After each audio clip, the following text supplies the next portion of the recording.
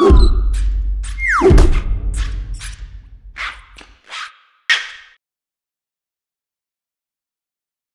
everybody, welcome to another good e-reader review video. My name is Michael. This is Peter. Today we have the new Amazon Kindle Fire HD, the second generation model. Now, compared to the first generation, it excels in a few different ways. For one, the OS is upgraded to Mojito, and we also have a 1.5 gigahertz dual-core processor, while the original only had 1.2. You might notice when we checked out the front of the unit, the absence of the webcam, and this is a way that they sort of reduce the cost. Other specs include a 7-inch screen, 1280 by 800, 1 gig of RAM. You have an 8 gig or a 16 gig storage option, so if you want the 16 gig model, it'll obviously cost more, and it will last you around 10 hours. Peter, let's check out the hardware. Nothing special up front. Looks like a very standard Android tablet. We have a micro USB port on the left, used to charge and transfer data to and from your device. Nothing on the bottom. 3.5mm headphone jack on the side. Nothing on the top. You have your power button on the chiseled edge, so you can see there. Your volume up and down, and the two speakers are at the bottom, one on each of the chiseled corners there. I like the way that the volume buttons actually look. It's like a bit sunken. Right. I kind of dig that sort of style. And if you notice on the back, it's not like a flat design. It actually has like these little angular grooves, which I find aesthetically pleasing at least. Let's take a look at the software. This is the main UI of the second generation Kindle Fire, and side by side, it actually looks a whole hell of a lot better than the original version. I think that Amazon's really kind of gone to town in terms of making the app icons higher resolution, and if you notice everything here, it looks really good. You notice a little bit of white border there. That's the audiobook edition. Scrolling up, you can actually see the app icons, and on the earlier model, you actually had to click a separate button. So I like how it's a little bit more intuitive now, and you can actually see your full list of apps by clicking on the top corner and just selecting apps. So you can check out all of the default apps that came with your unit, as well as side-loaded apps and apps that you have either purchased or downloaded for free from Amazon. Now, this is built as an e-reading tablet, so first and foremost, it's the e-reading experience that's the most relevant. So let's check out an ebook. So we've loaded up Sycamore Row by John Grisham. I almost didn't know how to pronounce that, so excuse my hesitation. Page turns, obviously we're on a tablet, not an e-reader, so it's going to be very quick, very fluid. If you tap, you will have a bunch of options at the top. You can change your text via the ups and downs. And everything's live on the screen. You have your text modes, you have your margins, and your line spacing if you want to space things out a bit. You also have some font styles. We have Helvetica, Cecilia, etc. We also have X-ray. This is a really useful feature. It will tell you terms, people, characters, all that kind of thing throughout the entire book, and it will tell you how many times they are mentioned. Now, it's important to note that X-ray only works with books purchased from Amazon. If you sideload in your own books in Mobi, PRC, AZW format, X-ray will not be compatible. Exactly. We also have notes and highlight capability, so you can long press. This starts off a highlight. You can drag this anchor, like so, to create a highlight, and we now have different colors. Unlike the old Kindle Fire, we did not have that. We also have notes. Nice keyboard, pretty much the same as the last Kindle Fire. Predictive text, which is always useful. Yeah, it's always good. Save. You see our note there. We have bookmarks, and we have the definition there, and you can also share to Facebook, see the full definition, and you have search in book, Wikipedia, search in the web, and of course translate like you have on the Kindle Paperwhite. You can translate the language to any other language, so within seconds you can basically translate an entire book to any language you choose. Now, one of the cool things about the synergy between Audible and Amazon is that a lot of books actually have what's known as Whisper Sync for voice or immersion reading. And this will actually do a number of things if you purchase the audiobook and the ebook edition, as we have in this case. So let's check that out. If you tap in the middle, you'll notice that there's a little play button on the bottom. If you click that, to the rope. Within hours, it would be known that Seth Hubbard had attended the 11 a.m. worship service at a nearby church. He had spoken to acquaintances. So you can see it's actually reading along with you as it highlights the words. Yeah, it's a cool kind of feature. Not all books have this capability, but a number of best-selling titles and new titles actually have it. So if you're a fan of mainstream fiction, there's a lot of options there for you to be able to engage in. So we've taken a look at the ebook experience. Let's take a look on how the magazine experience looks. Okay, we have a magazine open here, Popular Science, and it is in landscape mode. Certain magazines work in landscape mode, some portrait. This is a great one. As you saw, it has a bit of an animated page turn with the ability to peek. Just one of those small things that actually make reading on a tablet a little bit more interesting than, say, reading on an e-reader, which is more or less like a static experience. Tell us what type of options that we have here. It's looking really nice as it stands. If you double tap, we'll go to a full page here. If you double tap, it initiates a zoom. You can then kind of go around with your navigation. You also have pinch and zooming capabilities. It doesn't let you go too far in. It's not the Microsoft Surface here, but you know, it's enough to really, you know, read what you need to read. I mean, you wouldn't be able to zoom in on that on a real magazine, so consider yourself lucky that you get that at all. If you tap in the middle, we have a couple things. We have browse. Once again, on a real magazine, you don't have this luxury of having a thumbnailed table of contents at your leisure here. You can then click on something and go right to that.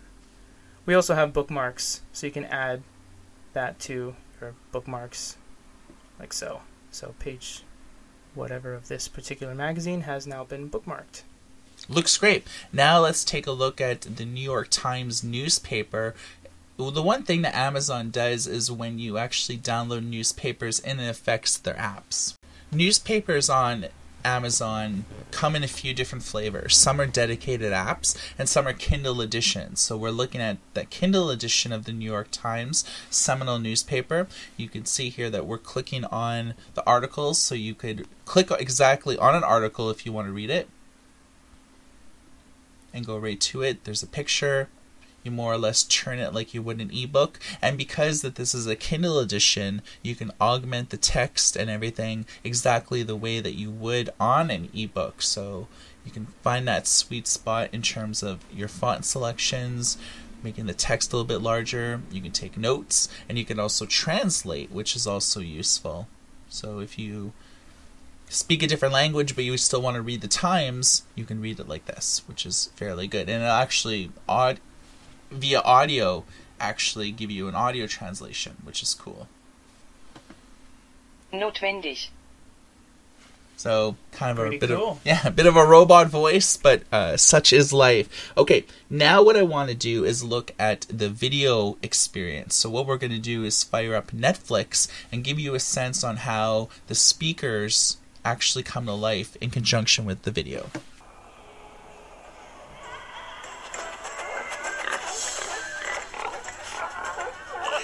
Hello. Hey, buddy. Welcome to the party. Let's see what kind of moves you got. Dance, little scrapfish. Dot your coconut song. Happy dance.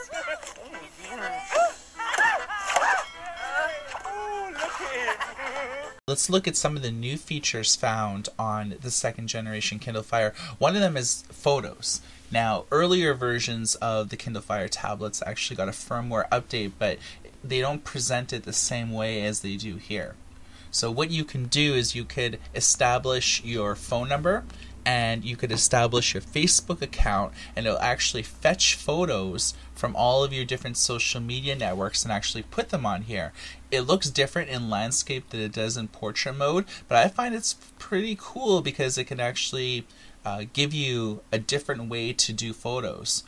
Depending on how the photo was shot, whether it was on an SLR, whether you took the photo on your iPhone in, say, portrait mode, different photos will look differently. But I kind of dig that the way that it handles photos. So if you're a photo bug and you take a lot of them, it's kind of cool that you could sync up to your iPhone, and then you could also sync up to your Facebook account and really establish everything. One of the other features are found on here is Kindle Free Time, and this is an option for parents to establish permissions in order to really kind of make this a little bit more kid-friendly. So you see we have a portrait profile named John, just as a tester.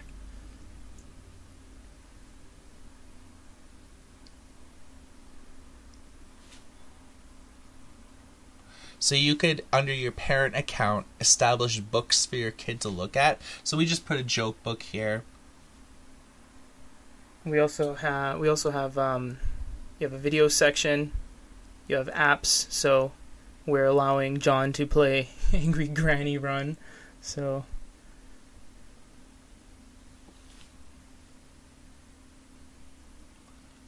it's kind of like the OS, except just for the kid. It's very slimmed down, so you just have a few tabs. If you drag from the top down, you could exit Free Time, but you could also access the parental settings, which is where you would establish a lot of settings. How much do you want to allow them to read for? How much do you want them to be able to play games for? How much do you want them to play videos for? So you could allow them to, say, have 5 hours of reading, but maybe 1 hour of watching videos. And this way, I like this option better than just saying, hey, John, you've been using this tablet for 2 hours. I want it back now. No, Mommy, 5 more minutes. This way you could establish set permissions, which I think is cool. Or you can put a password there and see if they'll ever be able to guess it to get access to all the good stuff. Right. Oh, another option is Quiet Time, and this is only found on the new model of the Fires.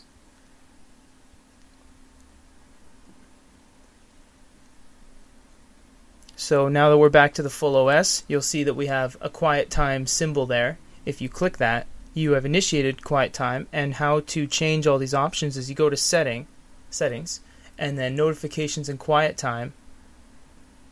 You'll actually have all your apps installed, and you can choose whether to allow them to play notifications or sounds or both or none to each individual app. By default, it just shuts everything down. So this helps with the immersion reading process. If you've ever read on a tablet before, especially say like an iPad, you're constantly being bombarded with email notifications, game notifications, things like birthdays from Facebook, calendar notifications, and it can kind of detract you from that reading experience where just as you're getting into a book, boom, you're getting all these things and it's like, oh, I was expecting this email, I should read it. And then, the likelihood of you getting back into that book as profoundly as you were before the notifications started. I dig this kind of feature, and it's very similar to Kobo's reading mode.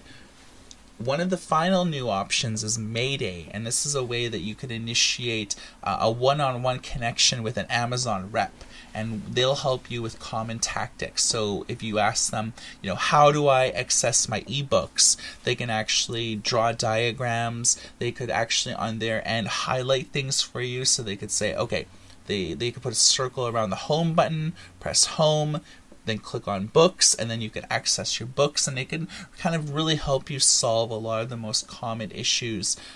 So if you say, how do I establish Kindle Free Time parent permissions, they could actually open the app for you and click on things, and it could really help you. And this is really a fresh new feature that we've not really seen on tablets before as like a stock option.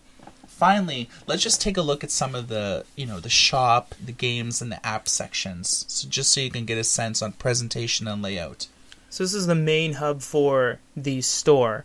You can actually move things around like this. However, if you want to dive a little deeper, each kind of division has their own separate store. So the bookstore will look different than the game store, than it will from the video store, and so forth. So you see you have a lot of books here. They're making good use of the space with the kind of horizontal scrolls. If we click on a book just to see what we have in terms of information, you have buy, download a sample, customers who bought this also bought these, and so on. And if we go to, we're going to start from the games tab, so we'll show you the games and then move into the store. So you can see here's our games we have. And then if you click store, the game store is actually going to look different than the bookstore. So when we click shop initially, that's just the main hub. So you see we have the scrollers of the featured stuff, and then we have top free, top paid, and so on. Apps is just your list of apps, and once again, if you go to the store, you are dealing with a completely different look from the first two. This one actually shares with the game section, but if we go to, we already looked at books, if we go to music and click on store,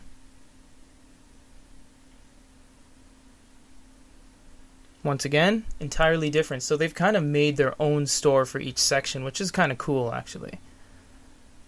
Most of the sections look very much akin to this, so we're not going to look at all of them, but just know that presentation and layout kind of different between section to section. One of the more interesting things about videos is Amazon Video, especially the Instant Video, Prime Video, they only work in certain markets. So it'll allow you to actually purchase something, download it to your unit, but when it actually comes to watching it, if you live in Canada, say like we do, you'll be unable to watch it. Now you can bypass this by actually setting up a VPN on your Kindle Fire, and we'll do a dedicated tutorial video that shows you how to do that, and that will allow you to both watch and purchase videos in international markets. So you could go to shopereaders.com for further info on that. So all in all, Peter, what are your thoughts on this second generation Kindle Fire? I don't think they did a lot with the hardware. They actually got rid of the HDMI port out. They completely scrapped that. The screen size is the same, the resolution's pretty much the same. Neither of this generation or the last one had SD cards, so you're restricted to fixed storage. But all in all, I like the build quality of this a lot more. It's slimmed down, it's lighter, it's more compact. I like the chiseled edges. The one major complaint I have about this, the sound quality and volume, even on max, between this one and the last generation, completely noticeable. This is about half as quiet and half as clear as the past generation Kindle Fire HD, even though they're running the same dual stereo speakers.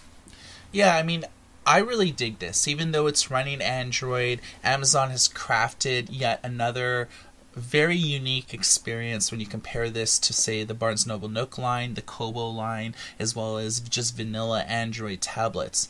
If you live in the US, UK, and other markets that Amazon fully supports, this is a great tablet. If you live in international markets, you're kind of limited on what type of media that you can purchase and consume. You have to kind of jump through a number of hoops like VPN services, international US-based credit cards and things like that. In the end, though, I'm a big fan of this. It's a low price for its entry point, and you can get a ton of content. I mean, if Amazon does anything well, they give you a ton of content and very unique ways to be able to go about consuming the content, and kid-friendly, parent-friendly features and things like that. You've heard our thoughts. Let's hear yours. You can drop a comment on this YouTube video and give us your thoughts, and we'll address them all. If you have any ideas for future videos, if you want us to show you comics, if you want us to show you side-loading apps and how-tos, drop a comment and we'll do this for you. And for a review on a second-generation Kindle Fire HD, my name is Michael. This is Peter. Everybody take care.